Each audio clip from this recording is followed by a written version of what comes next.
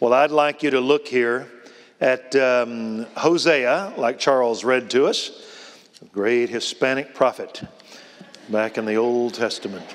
Hosea.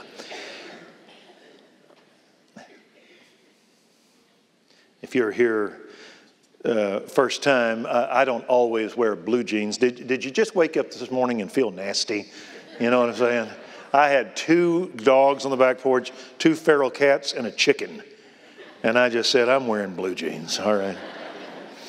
Well, Hosea chapter 1. Ask you another question. How many of you woke up last night with the thunder?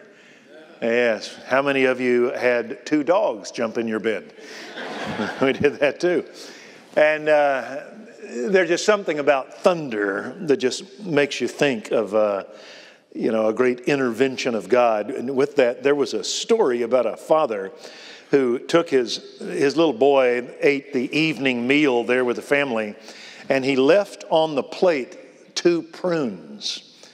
He just could not eat those prunes. They visually and texturally just could not pass muster on the kid eating that prune.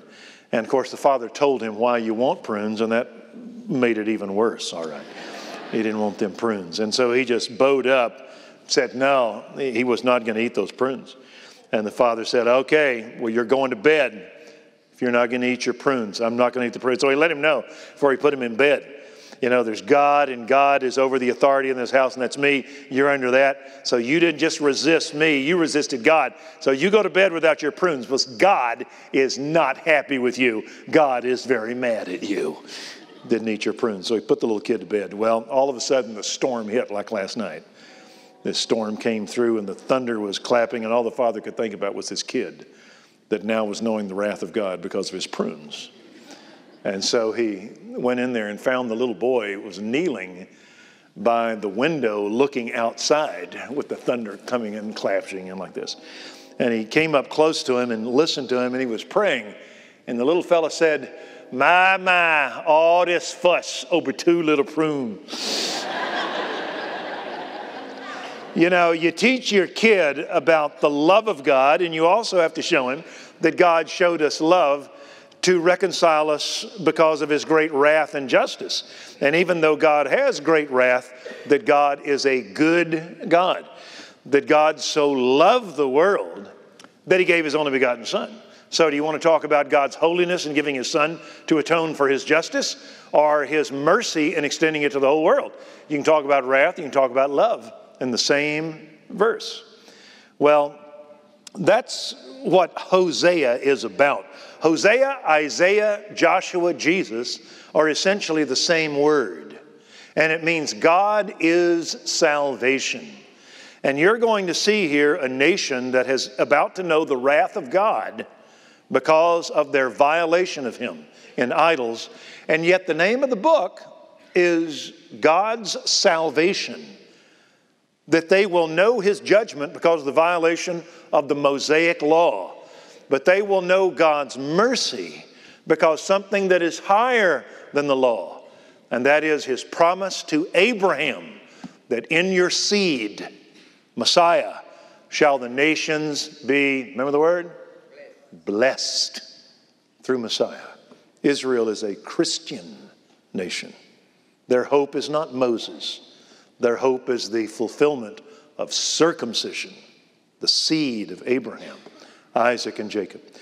The Ami prophets are critical in your understanding of the Old Testament. God had sent Elijah, God had sent Elisha, God had sent Hazael of Syria to judge Israel. God was about to raise up Assyria to come down in the north in 722 BC and send them into exile. And then Babylon in 606 to 586 to the southern kingdom to bring them into exile. So you don't tempt God. He had been pushed ever since 1500 with Moses and the golden calf. And now 800 years later, God is about to come down with the promise of the Mosaic covenant that they will be sent into exile. Look, here is Exodus, Leviticus, Deuteronomy of the Mosaic covenant. You violate me with idols, I will send you out of the land. That came true way over at the end of the Old Testament. If you were God and Israel made a golden calf of you, would you have this much material prior to your judgment of that nation? No, your Old Testament would look like Cliff Notes, okay? You remember those? Don't look at me like you don't know what Cliff Notes were. They got you through school. Your Bible would be Cliff Notes. And God came down the mountain, and then the Old Testament ends. And he judged them. But God now has raised up the writing prophets. Amos and Hosea in the north, A-H, M-I, Micah and Isaiah in the south. And they said, you've gone too far. And get ready. Because in 722, here come the Assyrians. 606, here come the Babylonians. My patience is done. It is time for the wrath of God. Seek the Lord while he may be found. And truly in a flood of great waters, they will not reach you. Jesus, lover of my soul, let me to thy bosom fly, while the higher tempest roll, while the tempest still is high, while the nearer waters roll, while the tempest still is high. Seek God early. Don't wait till you are in jail asking for prayer. Seek him now. Amen. You want to learn by precepts, not by pain. You can learn either way. And so the me prophets is God taking out his rod. I told you I would do this. And you have walked past every ding, ding, ding, ding, ding, ding, ding, ding, every kind of fence I have lowered that says, do not cross here. You have crossed, and now it's time. So I'm going to give it to you not in a speaking prophet, but he's going to write it so you can take it and roll it up in your back pocket. And when you are in Babylon, you can read it. Just like when you go to jail, they give you a Bible. Now you can read it in jail, what Mama always tried to teach you. Like the great prophet Merle Haggard said, no one could steer me right, but Mama tried. Welcome to Mother's Day. And so, stick with me here as we begin this me prophet. It's like, and I love the prophets because they're like Occam's razor. They trim off all the fat, they get right to it. It's not like law where you have to apply it to how history will be. It's not like the historical narrative that you try to interpret it by law. And it's not like Israel's ceremony where you have to find the higher truth. The me prophets are when you take your kid by the chin and say, I want to look you in the eye. You ever say that? I'm going to look you in the eye. The me prophets are not oral medicine like the earlier prophets that go through your body then get to you. No, they're a port into your heart, right into your bloodstream. The Ames, and God speaks very clearly. And so this is God's last word to a nation about to go into exile.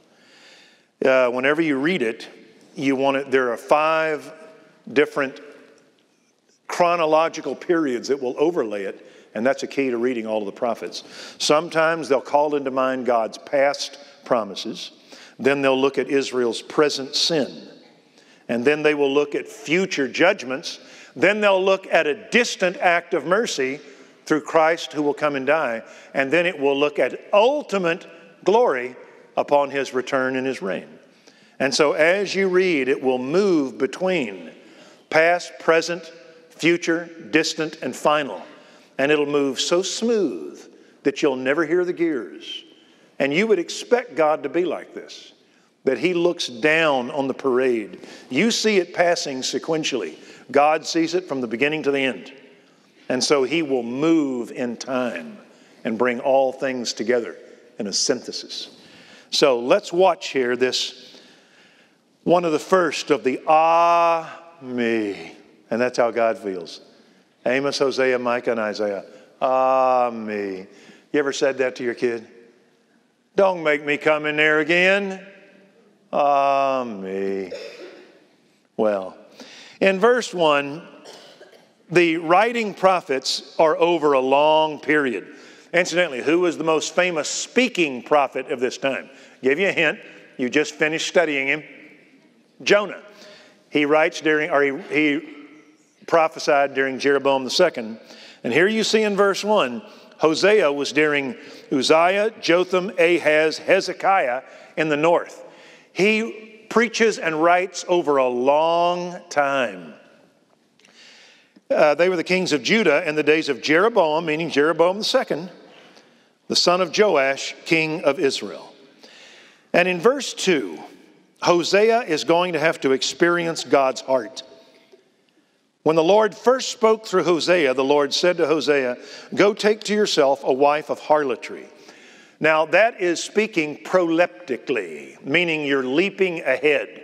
He's taking a wife that, like Israel, starts off orthodox, turns from her faithfulness, and becomes adulterous, and has children that don't belong to Hosea.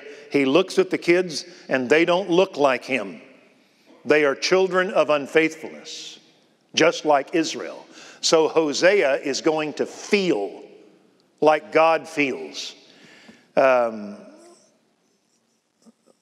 wondering if I need to bore you on something. Yeah, I'll bore you. There was always a discussion in church history as to whether God was passible, whether he had emotion. Aquinas and those around him said you could only know God by saying what he was not, that you could never say what God was like, because that would make him analogous to human thought, and he was above all human thought. And thus you knew God by the via negativa, the negative way. You didn't know who God was, only what he wasn't. Okay? And supposedly it made God you didn't lower him down to humanity. And guys, after Aquinas said that's Bologna ai, they said no. They said whatever is true of God is analogous in man. Man has the privilege of being in the image of God, and thus he can know and feel who God is because God made him like him. And that's right. And so this is God going against the notion of the via negativa. No, God is passible. As a father pities his children, so doth the Lord pity those who fear him. That's why Jesus could tell parables. How you feel is how God feels. Isn't that amazing? That man is the mediator, in a sense, between the infinite God and a physical creation, because he is physical, but he has a divine image. Unbelievable. What an accident. And in verse 2, God says, I'm going to make you feel what I feel. You take a wife of harlotry. She's going to abandon her oath and go after gods. And you have children of harlotry. You're going to look at them and they're not yours. So God would look at Israel and they didn't look like him. They looked like the sons of Baal. Christ would say much the same in John 8.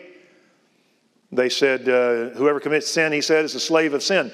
We're children of Abraham. We've never been slaves to anything. Jesus said, Abraham rejoiced to see my day. You're seeking to kill a man who spoke the truth. That Abraham did not do. No, he said, you are not Abraham's children. You are of your father, the devil. Not a popular message. Then it got him killed. So he said, no, being a physical Jew doesn't make you a Jew. You've got to spiritually be an Isaac, the true child that God chose and God gave life and God named and God broke him and brought him into obedience. That's a true Jew. And so Hosea, God says, you're going to feel like I feel. You're going to be hurt.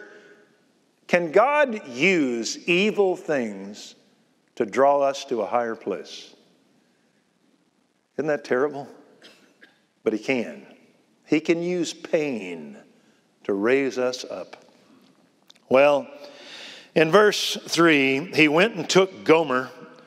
Never marry a woman named Gomer, all right? It's in trouble at the outset, okay? He got a big mess of trouble. That's why it was called Gomer's Pile. It was an ancient Jewish belief. All right? Where's Charlie Stolfus? Did you check that word out? Ah, heck. Anybody got a computer, what you call it? Hey, you got a Hebrew deal on your Bible right there? Somebody find Gomer. Means what? Complete. The word Gomer means complete. You should have known that, okay? Because it is a complete pile.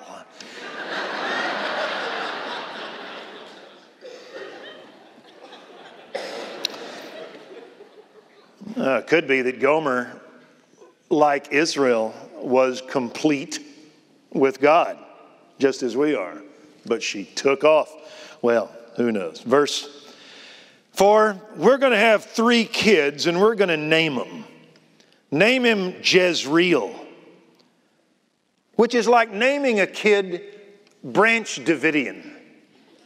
It brings into mind a bad incident. It's like naming a kid Pearl Harbor. Like naming a kid, how'd you like to call your kid to supper? Manson. It brings a bad deal to mind. John Dillinger. You don't want to do that. Jezreel was where Jehu, the Hebrews would call him Yehu, God raised up this captain of the northern forces to obliterate Ahab's lineage and to bring a wiping out of that line. God said, I will wipe them like dung. I will wipe them like a dinner plate. Everything, all the scraps are gone. This man will die bleeding his life out in a chariot, and this woman is going to die eaten by the dogs. And he took out all of his lineage. But Jehu went too far.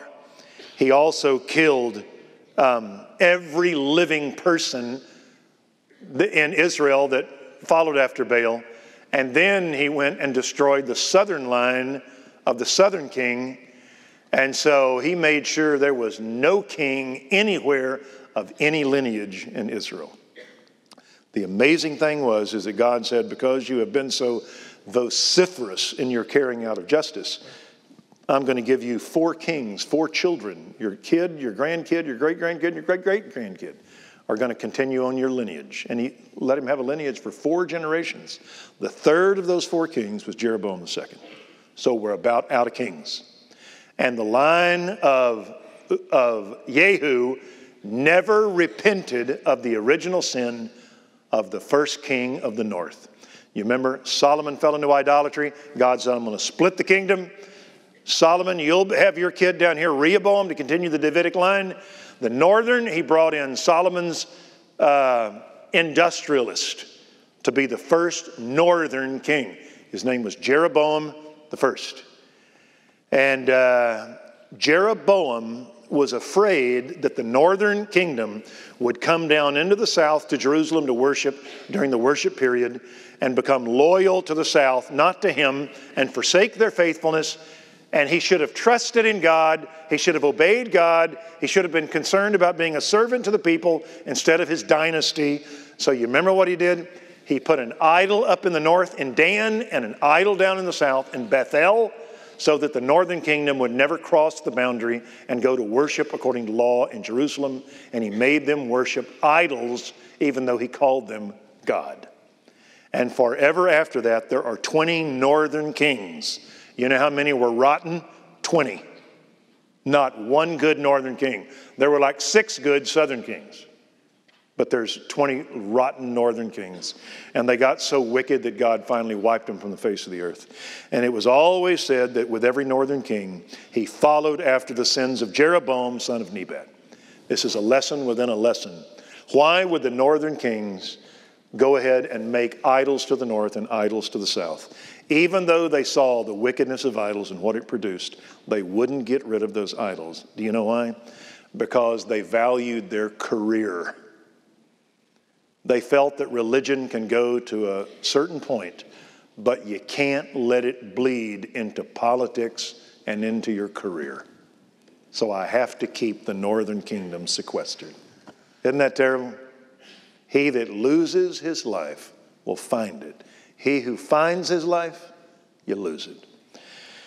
Well, in verse 3, I will punish the house of Jehu, and he did. After Jeroboam's kid, Zechariah, the line will be ended. For the bloodshed of Jezreel, that's where Jehu began his extermination that went too far. And I will put an end to the kingdom of the house of Israel forever. Jehu, his line, and Israel, his kingdom, because of idolatry, because of his sin. You know, it's interesting that God gave this guy a chance to make an impact in his day. I'm going to take you, Jehu, out of a sinful context. I'm going to give you land, and you're to borrow on what the southern kingdom knows and establish the law of God in the north. And this guy lost the sense of the spiritual inheritance he had, and he went after the economy, politics, war, and wealth. And as a result, lost it all. Can that ever happen to a nation that is taken out of a theistic root and forgets where it came from and now turns to the things of the world until God has to remove it? I'm glad we're above judgment, aren't y'all? As Americans, and we're God's favorite people. Okay. There's a lesson with Jehu for all nations that borrow on the blessings of Israel and then forget where they came from. Well, in verse 5, and I will break the bow of Israel in the valley of Jezreel. No matter how great, because Jeroboam the second brings about great military and geographic increase. Goes all the way back to the original lines of and boundaries of the land. But is it possible for your economy, politics, and military to fail because spiritually you abandon the one who brung you? Can that ever happen? And no matter how great all of the aforesaid are, you're a guaranteed loser because you have turned from God. And so I'm going to break your bow, and he did. You're going to lose big time on the valley of Jezreel. 724, the Assyrians broke the back of the northern kingdom's military power. And thus 2 years later, they were sitting ducks. And so in verse 6, she conceived again and gave birth to a daughter. And the Lord said, name her Lo-Ruhamah. Ruhamah means pity or compassion. The lo is a negative that means no compassion. So under Jezreel, you will be defeated. Lo-Ruhamah, you will now be destroyed. No more compassion. My patience has ended. You remember that verse? Do not tempt the Lord your God. What that means is let's see how far we can push him. See, the Bible doesn't teach karma. You know what karma is? Good karma, bad karma. Is it immediately if you do something, results happen? The Bible doesn't teach karma. It takes time. Because if you saw instant blessing and instant justice, now obedience would be out of a fleshly motive of material gain, or a fleshly motive of the loss of material gain or health or the like. And God's not going to do that. But whatever you sow, how's it go?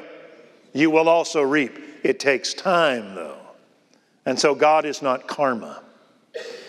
Well, Lo-Ruhamah means after all of these years, my compassion is ended. Y'all remember when you were a kid, go back to Mama's day, when you'd disobey, you'd hear Mama's voice?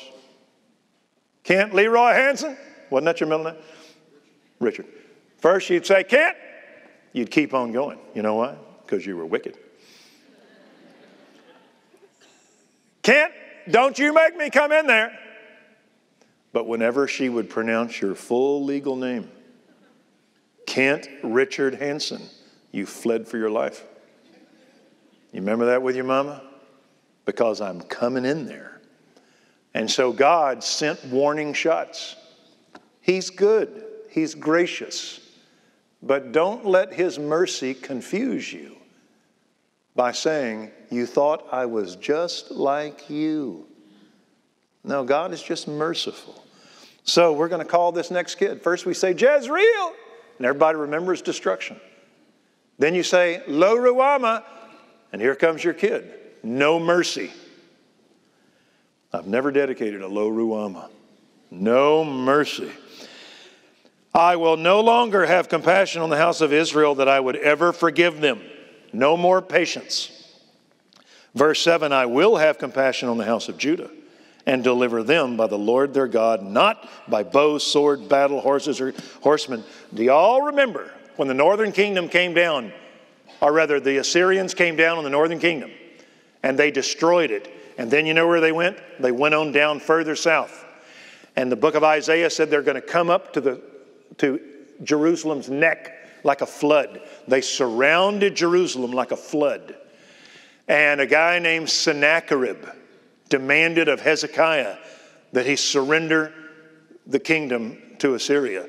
And he said no. And he sent a guy named Rabshakeh. And he said to Hezekiah, he said, the men in your city are going to eat their dung and drink their urine. I am going to hold you up and you're going to starve to death. And he said, don't think that your God can deliver you. Did any of these other gods deliver them?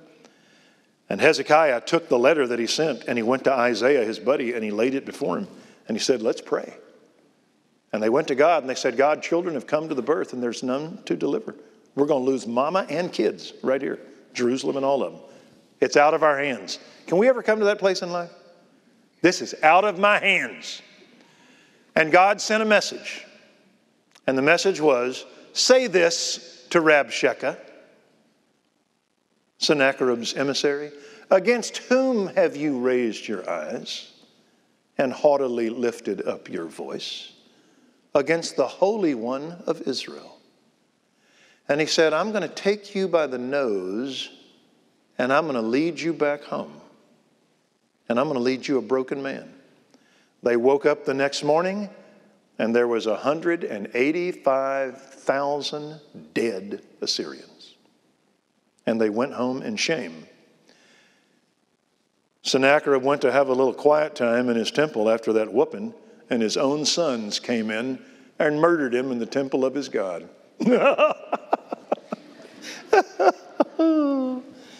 That's terrible. And God was sending a message. You're never safe when you refuse me.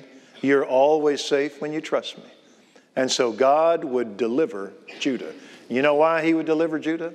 Because he made a covenant with a Judean king. I will never remove my loving kindness from you. Who was the Judean king? David. And David was from Judah, to whom God said to Judah, the scepter of Judah will never depart until he comes to whom it belongs, until Shiloh comes. And God said to the antecedent of Judah, Jacob, and to Isaac and to Abraham, I'm going to give you land, seed, and blessing to all of the earth. And to Abraham, he went back to Shem, the Semites, the child of Noah, the child of Seth, to whom God said that the seed of woman will crush the serpent's head. Are we glad God is faithful? It's the Hebrew word hesed, and it means loyalty to your promise. So 5/6 of Israel, you're going into captivity. But this little stump, I'm going to keep you. Even though the north is gone. Is the south going to get judged here in a little bit by Babylon? And yet God would say, out of this stump, a root of Jesse will go forth. A suckling You know, the word suckling is the root word for the city, Nazareth. We're going to have a Nazarite that will come forth. And so God in verse 7 is simply good to his promises that he would deliver the South. If the South dies, David dies. If David dies, Christ dies in him. And if Christ dies in him, who now dies? We die, and the world dies. Are we glad that God is faithful to his covenant? Give me a big amen. Amen. Well, in verse 8, she weaned Lo-Ruhamah and conceived. That woman still continued in her disobedience and her perseverance in sin. Can humans ever do that? And each child gets worse. Jezreel, there's going to be defeat. Lo-Ruhamah, there's going to be destruction. And now, Lo-Ami, there will be disowning. She weaned Lo-Ruhamah, gave birth to a son. They named him Lo-Ami. Ami means my people. Lo-Ami means not my people. You are not my people, and I am not your God. And they will now be called in history the lost 10 tribes of Israel. God will let them go into obscurity, and unless he has saved just a remnant, they would become as Sodom and would have resembled Gomorrah. We're glad a few of them came back. You know why? Because some of them that came back were from Naphtali, the tribe. And from Naphtali, we will get Peter, Andrew, James, John, Nathaniel, Matthew, Jude, Thaddeus, Simon the Canaanite, or the Zealot. We're going to get a bunch of northern guys that are going to come back. Whew. Only one is going to be from the south. Who's that? Judas. Yeah. And so God is good. And so defeat, destruction, and disowning. That is the Mosaic law. Exodus, Leviticus, Deuteronomy. I swear to you, you obey me and the rains will come, your enemies will be defeated. And the Mosaic law was the way that Israel could now enjoy their unconditional covenant relationship to God. It's like when you have a son and you say, you are always my son.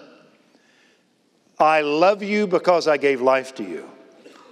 But do sons always enjoy that relationship? They don't, because they don't follow the rules. The rules don't make you a son, but the rules let you enjoy the relationship to a son. You get married, you make a vow. Does that mean that your marriage will be good? You have to keep the rules to enjoy the covenant.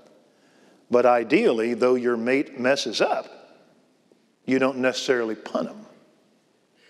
Well, God gave Israel a covenant by which they were his. The Mosaic covenant lets them enjoy the God of the promises. But even though they sin, even though that son may take the father's wealth and go to a foreign country and blow it and end up envying the pigs, when he goes home, the father says, this son of mine was lost and now he's found. Are we glad? We are. Well, in verse 10 through chapter 2, verse 1, here is the hope of Israel. Watch how verse 10 begins. What's the first word in verse 10? Yet, or but, or however. A guy named James Montgomery Boyce one time preached a very famous series called But God. All the times in the Bible. And Joseph said, remember me, for I've been in slavery unjustly this long. But he no longer remembered Joseph, and he stayed in captivity, in prison, 2 more full years. But God, we once were disobedient ourselves, enslaved to various lusts and pleasures. But God, being rich in mercy. There's always a but God. Verse 10, but the number of the sons of Israel will be like the sand of the sea, which cannot be measured or numbered. Does that remind you of a verse? Where in the Bible do you see God saying to a man, I'm going to give you a great seed, and it'll be like the sand of the sea and like the stars of the heavens? Who's the man? Abraham. God calls into mind the Abrahamic covenant. I made a promise to a man, and I will never forsake you.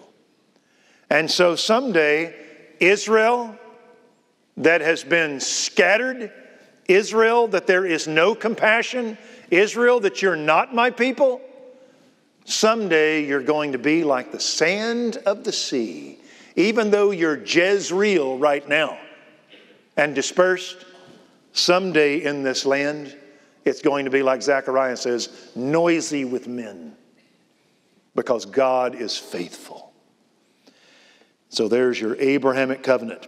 And in the place where it said to them, Lo Ami, you're not my people, you'll be called sons of the living God. I'm going to deliver you out of judgment and into blessing. Now, this is another covenant. You remember in the book of Jeremiah, God says, I'll make a new covenant with the house of Israel someday. And I'll put my law in their hearts, and on their minds I will write it. And I will be your God, and you will be my people.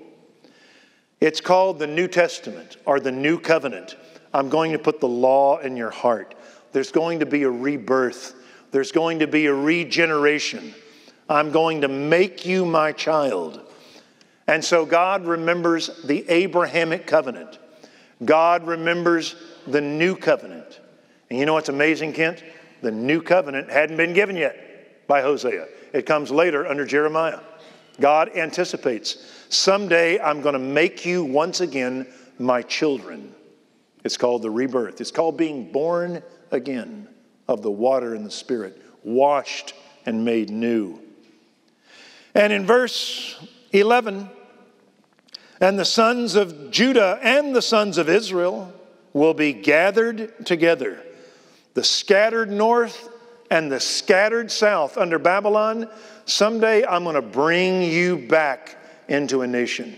And if you know your Old Testament, this is called the Palestinian covenant. Deuteronomy chapter 30. You remember the first generation got destroyed in the wilderness journey? Y'all seen the movie? All right. That first generation died in the wilderness.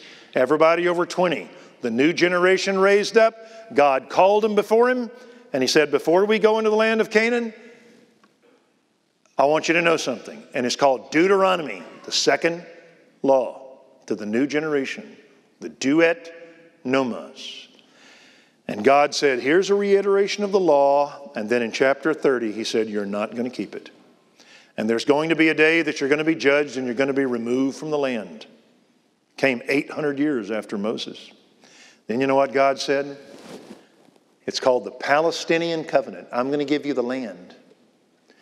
He said, wherever you're scattered, when you remember God and you repent, I will regather you to the land, all of you, and I will make you a great nation, and I'll circumcise your hearts to obey, and I'll remove your enemies.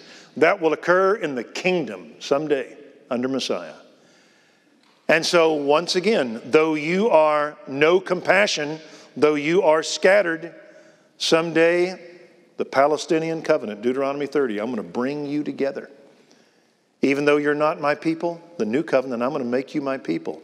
Even though you're out of the land, someday you'll be like the sand of the sea. So is Israel a violator of Moses? Yes, they are. But God never forgets who they are. See, this is why I believe deeply in the second coming of Jesus Christ, literally to the nation of Israel, and that the kingdom promises are literal. The reason I hold to this is I hold to the hesed of God, the loving kindness of God to his covenant people, like Homer is to Gomer. Not Homer, Hosea. I just checked y'all to see how stupid you were, and I'm very disappointed. Not Homer and Gomer. LaWanna, you knew that. Don't test me. Hosea and Gomer. I'm going to someday bring you back to me. And in verse 11, and they will appoint for themselves one leader. You're not going to have a northern king and a southern king. You're going to be the sand of the sea. You're going to be in a new covenant. You're going to be regathered north and south, and you will choose one leader. Question: who will the leader be that Israel will repent beneath and be reborn? It is Messiah. We have a covenant on that. God took a guy named Saul, and he removed him, and he took a little fellow that was a shepherd, and he said, someday I'm going to build you a great house, and your descendants will always have a king on the throne. And God made a covenant with that king. What's the king's name? David. It's called the Davidic covenant. How many covenants have we seen here? Abraham, where God promised, now stay with me right here. In the Abrahamic covenant, God promised, Abraham, go to the land that I've called you to, and I'll make you a great seed, a great nation, and in you the nations of the earth will be blessed. Land, seed, and spiritual blessing to the whole earth. Those are the three limbs of the trunk of God's promises to Israel. The Abrahamic covenant: I will give you land, I'll fill it with a people, seed, and you will be a blessing to the entire earth. In your seed shall the nations be blessed. You and I are the nations, the Gentiles. Do we happen to be blessed by a particular Jew? Yes, we do, by Jesus Christ. And so when I was in seminary, I had a professor named Tom Constable. Charlie, where are you? Did you ever have Tom Constable? He taught Old Testament. And I remember him taking, this was in the day when we had blackboards. We had chalk, and he drew up a tree trunk. And he put Genesis 12, 1, 2, and 3. Land, seed, blessing.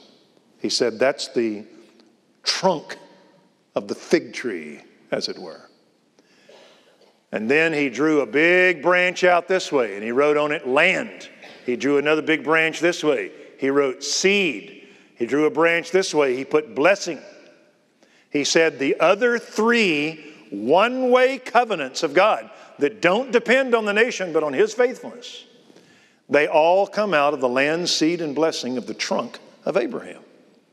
And he said the land promise is called the Palestinian covenant. I will regather you to the land. The seed is called the Davidic covenant. There will be a king to rule over the nation of Israel. And men will beat their swords and plowshares, spears and their pruning hooks, study war no more. And then there is a limb that is called blessing. The nation shall be blessed. And he said that is the new covenant of the Holy Spirit's rebirth of the child of God. And he said, you've got land, seed, and blessing, land, seed, blessing, Palestinian, Davidic, new covenant.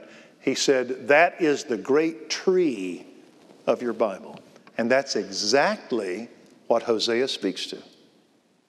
So someday the Mosaic is going to cast you into despair.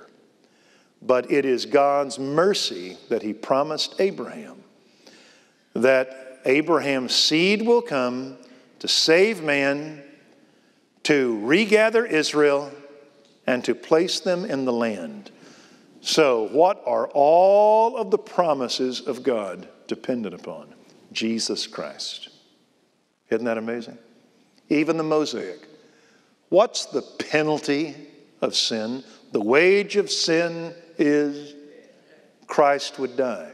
What is the prophecy of the law? Moses said, someday a Redeemer will come just like me that'll take his stand between God and men. Is there a fellow in the Bible that's the mediator between God and men? It is Jesus. The prophecy of the law is Jesus. The penalty of the law is Jesus.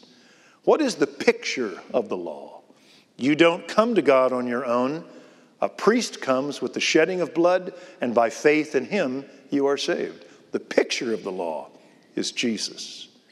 What's the purpose of the law? To show you your sin, to drive you to our high priest, Jesus. All of the covenants are fulfilled in him. You know what I'd say? I'd say as many as are the promises of God, in him they are yes. Well, chapter 2, verse 1 should be chapter 1, verse 12, but nobody asked me. But he will now turn and say to his brothers, Lo ami? No, ami.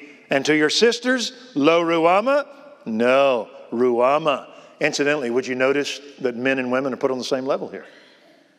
Because in Christ there's neither Jew nor Greek, slave nor freeman, male nor female. They're one in Christ Jesus. Different roles, different order, different purpose, same love. That's why you see Jesus with Peter, James, and John, and the Marys, and all the rest, all the other women. And so, God someday, now at the end of verse 11, here's what this means. They will appoint one leader. That's why Jesus said in Matthew 5, don't call yourself Father, there's but one Father. Don't call yourself leader, there's but one leader, Messiah. They will go up from the land. You know what that means? Go up has the idea of crops going up like life in blessing. The reason you take that view is that the last line of verse 11 says, great will be the day of Jezreel. It's a play on words. All of the bad things at the first are now made good things. Jezreel, you remember in the first of the chapter, means to scatter, because God would scatter them in judgment. You know what else the word Jezreel can mean? To sow, S-O-W, to scatter, to bring life. And so, no, you're not going to be scattered in judgment. You will go up from the land, and great will be the day of God's scattering. Isn't that great? Israel's going to be like life. A little sermon in a sermon I'm going to go over because it's such bad weather. You got nothing to do at home. And when you walk outside, you're going to get swept away. So just listen, okay? What was I talking about? Jezreel. Oh, often in your Bible, it will speak of rain. Do y'all remember last year when you couldn't get spit right now? It was so dry. And what did you all pray? Be honest. What did you pray? God, send us rain. Has God got the lakes back? Let's have a hand for God, could we? Thank you. Are our lakes back? Anybody know? Are they really? Okay. So God has brought us back. Zechariah says, ask God for the spring rain, not the Baals. And God did it. Well, often the idea of God's rain coming down is an anticipation of his greater blessing, of spiritual blessing.